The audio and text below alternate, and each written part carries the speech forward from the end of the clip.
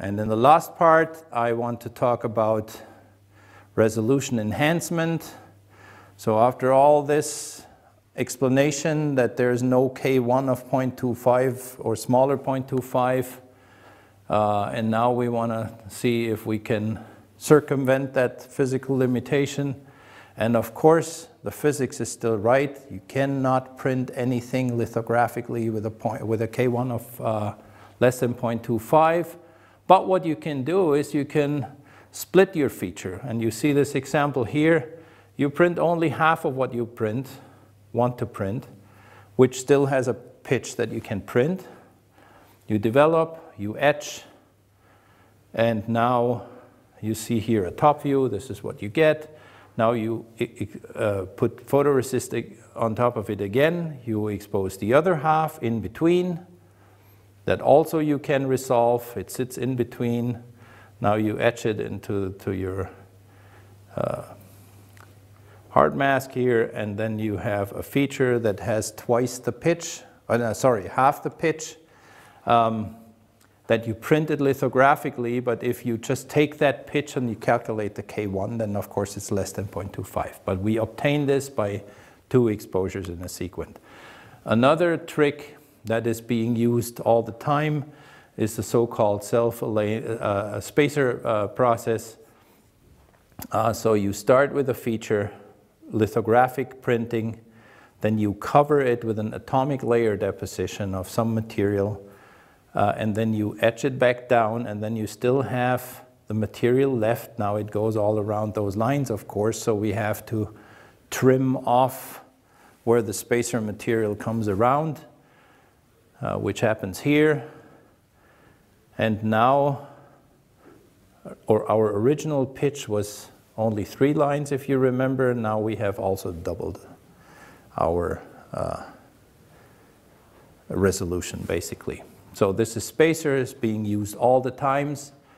There's another relatively cool trick. So if you go on Wikipedia, you can see some, and I don't know exactly, either an interconnect or a metal layer, and you can see these lines, and they are not supposed to electrically touch each other. And they look like they've been squeezed into each other.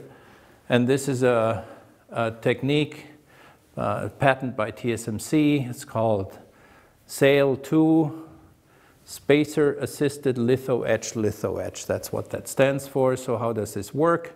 In your first exposure, you only print half of the feature, depicted here.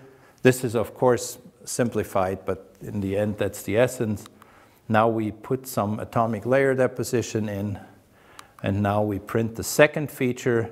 And then even if those would overlap lithographically, we have these spacers in between that make sure no material will be there when we fill it with copper, for instance, and then remove everything. And then you get these lines with a much higher resolution that you can do optically. For instance, in your iPhone 10, you have that already in those devices. A last thing that I want to at least mention, it's still a niche application, but you can engineer molecules with certain properties. They're called block copolymers, and you can prepare your surface, and then they will start landing on your surface and basically self-arrange themselves. And you can use this, so all those block polymers, copolymers, they have 2 different parts that basically tend to lie down there, and then you get a higher resolution just by self-organization. Problem is, these techniques, you have always to fight small areas where you have a defect. And the last thing that I want to talk about, transistors going to 3D. I mentioned earlier the transistors usually are on the silicon wafer. So they're the ground level of your device. They're all basically a 2-dimensional distribution of transistors. And of course, you can gain transistor density per area if you stack transistors on top of each other. That's very difficult to do. And the first people who actually did this were the memory people.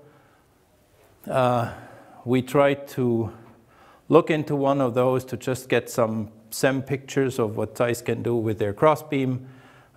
We bought a Samsung VNAND, so that's a solid state drive. There's 4 chips on there. In each of those chips, when you use X-ray, you can see there's 4 wafer chips, 2 times 4, 8 wafer chips. Each of them has 128 gigabit. And when you take one of those chips, which you see here, they're roughly a centimeter by a little less than a centimeter, and do a cross-section of this. So you have a human hair here, 70 micron, and that was the sample size that we took out of this chip. This is a 3D NAND. Every time you have these 2D pictures, it's very difficult to understand how this looks. So what we did is we did cross sections by ion beam etching, and we did this multiple times and then took pictures. So we took all those measurements, rendered it back together, of course with a threshold, but now you can see a 3-dimensional rendering of this chip. Up here you have the wires, so each of those lines is a wire, and that's the bit lines, and they connect to these columns here, and they basically, you have this system of layers that you've seen, and here of course this is thresholded, so the chip of course is full with material, but here you only see the metal. Each intersection of these columns with any of those layers is 1 transistor that can store 1 bit.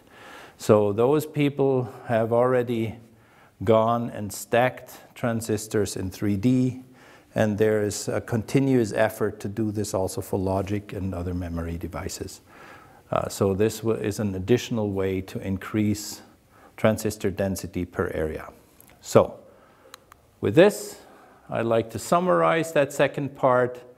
So the resolution of lithography, like in any other system, is determined or not whether the plus minus first order can pass through the lens. That's what determines resolution.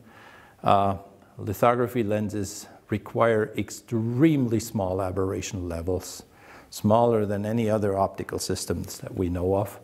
At high NA, we even need to use polarization. A lithographer always needs to consider variations in his process, so he needs to understand what his process window is and needs to make sure he sets up his process so that he gets the largest possible process window. And device technologies now also use other tricks to further increase the transistor density, like litho etch to the N, so litho etch, as you've seen, you can even do this 3 or 4 times. Becomes increasingly more difficult, of course, and expensive. Spacer, SAIL 2, 3D integration.